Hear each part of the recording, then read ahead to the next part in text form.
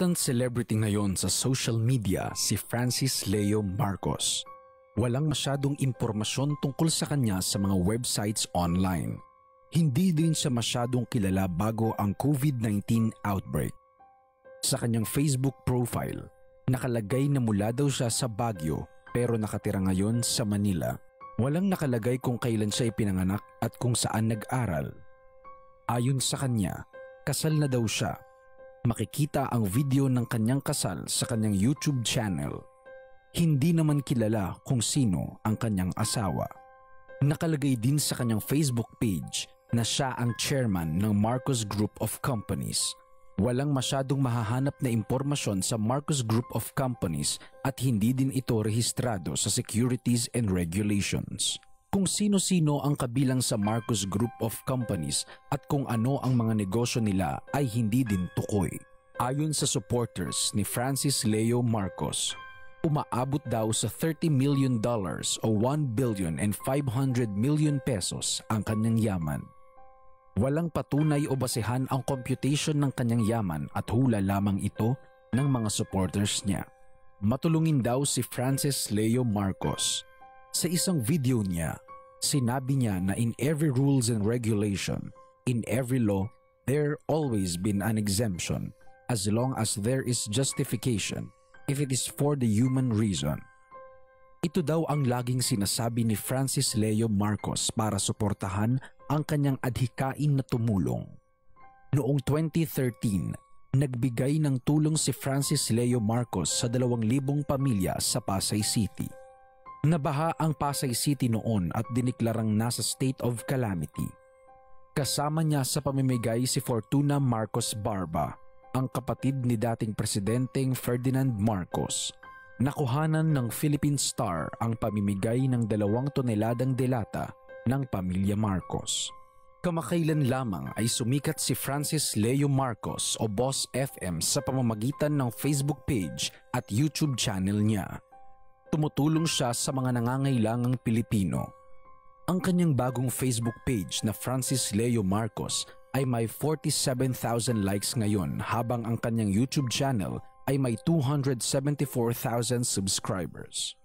Karamihan ng binibigay ni Francis Leo Marcos ay mga sako-sakong bigas. Umabot na sa 500 sako ang kanyang naipamigay. Bukod sa bigas, nagpamigay umano din siya ng 4,000 pagkain sa mga frontliners at iba pang nakatira sa kanilang syudad. Nagbibigay din siya ng 5,000 piso at 10,000 piso sa mga nanonood at nagbabahagi ng kanyang mga Facebook Live videos. Tuwing nagbibigay siya ng tulong, hinahamon din niya ang ibang mga mamamayan at politiko na lumabas at tumulong sa kapwa Pilipino. Pati mga mayayamang kapitbahay sa Green Meadows, Quezon City ay hinamon din niyang tumulong sa pamimigay ng tulong. Sa isang video niya sa YouTube, pinakita niya ang pagbabahay-bahay niya at pagbusina sa kanyang mga kapitbahay para hikayating gawin ang Mayaman Challenge.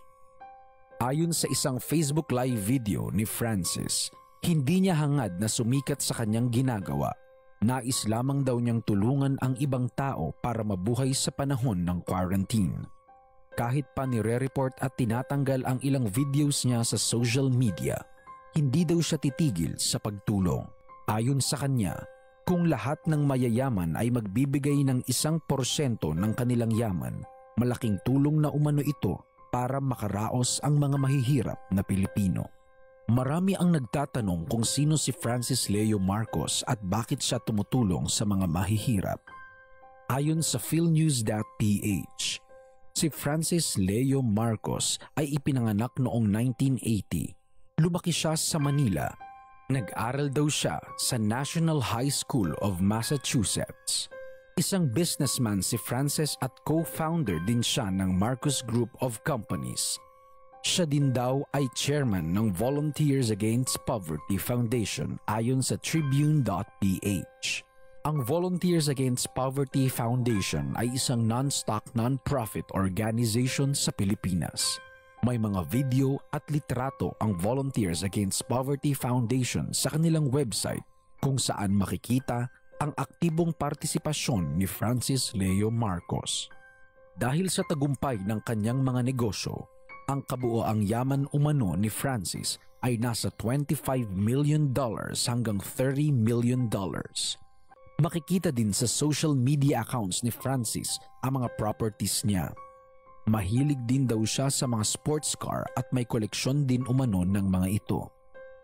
Hindi pa malinaw kung kamag-anak ni Francis ang pamilya ng dating presidente na si Ferdinand Marcos at Imelda Marcos. Ngunit ang haka-haka ay pinsan daw siya ni Fortuna Marcos Barba. Si Fortuna Marcos Barba ay ang ate ni Ferdinand Marcos. Noon pa man ay mahilig na daw tumulong sa nangangailangan si Francis. Hindi ito ang unang beses na tumulong siya. May mga koneksyon din siya sa politiko at artista.